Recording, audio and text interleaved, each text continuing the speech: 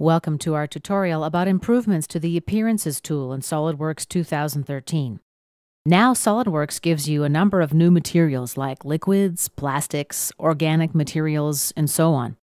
There's also some other enhancements that we'll talk about. Let's begin by going to the Materials library, Appearances, Plastic, High Gloss, and let's grab the green high gloss plastic and drop it right onto my face. Now the Appearance Target palette has a pin down button. The face option is selected, so let's drop a few more materials on the faces of my part.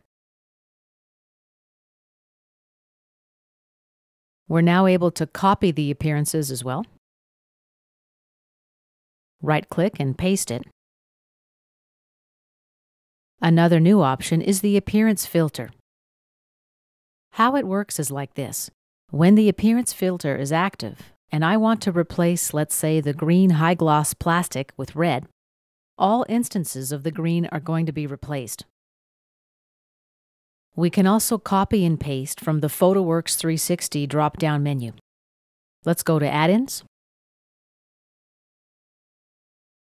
select PhotoWorks, and click OK. Click on PhotoView 360 in the main menu. Here are the Copy and Paste appearance options.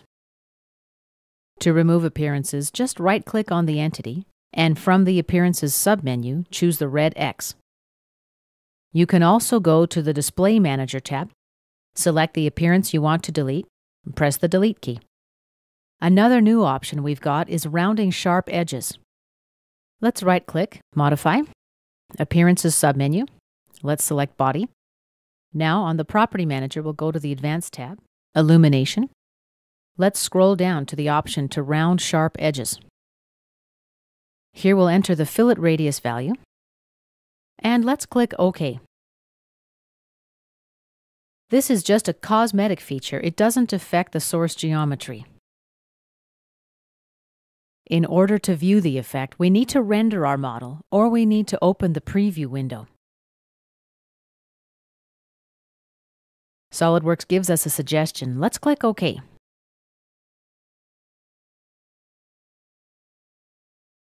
And here's the model with rounded edges. Let's close the preview window. Another new feature is that we can scale textures, surface finishes, and decals to match the model size automatically, or we can use the default scale.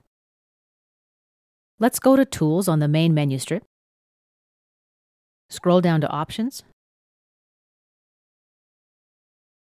Let's go to the Document Properties tab and the Model Display branch. Here's the option to automatically scale appearance textures, surface finishes, and decals to the model size. Let's cancel out of this window for now. And let's go to my second example. Here I've used a plastic pattern, blue dimpled plastic. In order to see the pattern applied, I need to render or use the preview window.